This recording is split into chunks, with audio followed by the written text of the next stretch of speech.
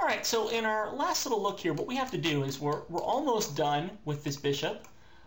We've got to make sure that we can actually get the little notch cut into the side of the bishop's hat. So to do that, I'm going to create a NURBS cube. I'm going to go into the Surfaces Shelf tab and create a cube. Not a polygon cube, but a NURBS cube. And I'm going to move this up, hit R to kind of squeeze it together with that red cube, which is now yellow, and then grab the blue cube and pull it out just a little bit. Grab the move tool, and I'm going to position this in place right in here so it fits as a gap. Now, this little setup, one of the things we have to know about it is that a NURBS cube is actually not a solid cube. It's a group with 6 individual planes inside of it. That's the first thing you should be aware of this. The second thing is it doesn't really have any divisions across it. And what we're going to do is we're going to actually intersect this cube with the bishop hat. And then we're going to cut out, using the trim tool, the sections that we don't want. To do this, though, we've got to make sure that our grid flow matches up, at least in a way that has enough divisions to try and keep the curvature. So I'm going to say, why don't we select any one of those individual planes and go to the attribute editor. We'll go to our middle tab and we'll up the number of patches in U and V, and I'm going to a value of like 12 by 12, which might be overkill, but I'm trying to make sure that this has just enough to make sure that it works. I'm going to select the side face, which actually doesn't intersect with the hat at all. I'm going to hit backspace to delete it. I'll do the same thing with this top face and the other side. We really only have 3 faces that actually intersect with the hat.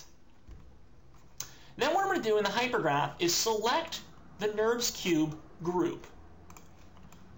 I'll hold down Shift and select the hat.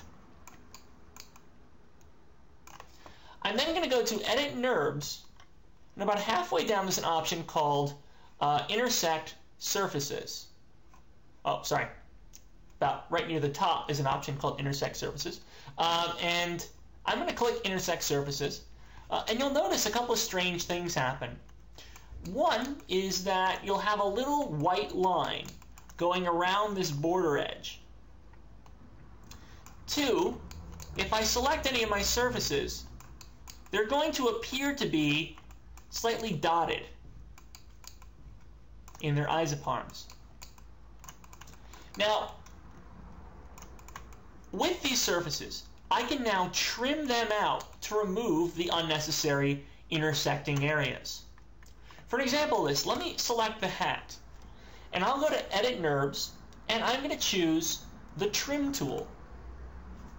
You'll see my hat now becomes a sort of white wireframe, and my cursor has become a little asteroid-shaped little arrow. Well, I'm just going to click in the area that I want to keep, creating a little yellow diamond, and I'm not going to click in the area that I want to remove. So I click in the area I want to keep, and I hit Enter. And we've got very clearly defined dotted line.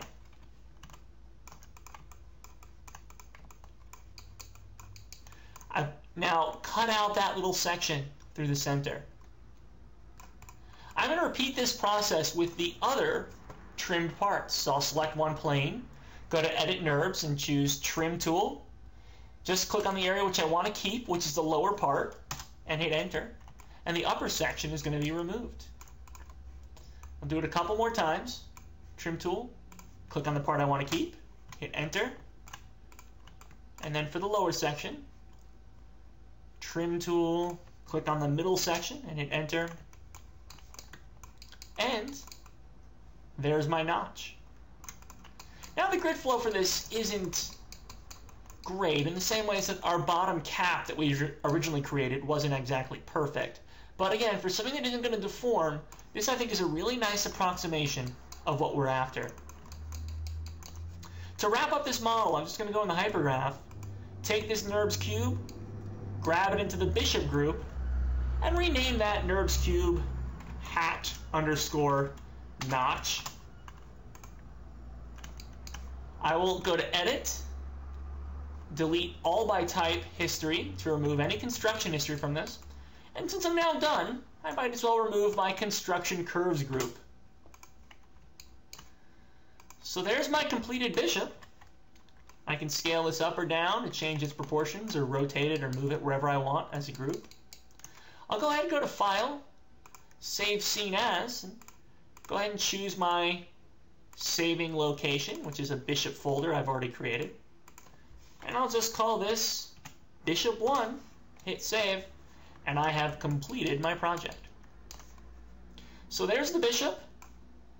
Here's how it compares. Most of the geometry is there. It's of course got a little bit of a different form, but we're keeping the basics the same. And that's it. Hope you enjoyed this video series.